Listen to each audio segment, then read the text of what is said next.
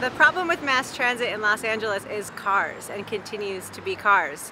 There are more cars in the city than there have ever been in the history of the city, and there are more people than there have ever been in the city. Even our light rail trains have to compete with cars, which is really unfair for a city like LA that's spending so much money trying to build out its transportation system. When you ride back to downtown, I mean, one thing you'll see is that Expo zips right along through Mid-City. You get to USC or the museum, and then it really, just like the Blue Line does, you enter downtown and it slows to a crawl. There's a very slow journey from the USC area to downtown Los Angeles, where the line crosses a number of intersections at grade, crosses a few freeway on-ramps, and has a junction which wasn't designed for the volume of rail vehicle traffic that it has now.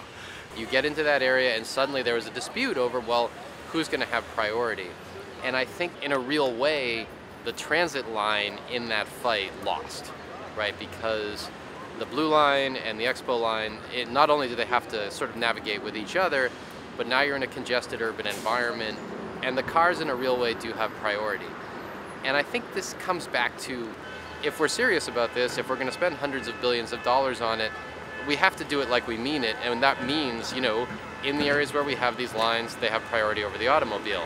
There's the greatest opportunity is probably just changing expectations and the paradigm for how we manage traffic operations on roadways. So understanding that additional vehicle delay is worthy trade-off if you're going to speed tens of thousands of transit riders a day and actually attract new ridership. We still have a lot of difficulty giving transit vehicles priority. We still have a lot of difficulty talking about parking reform.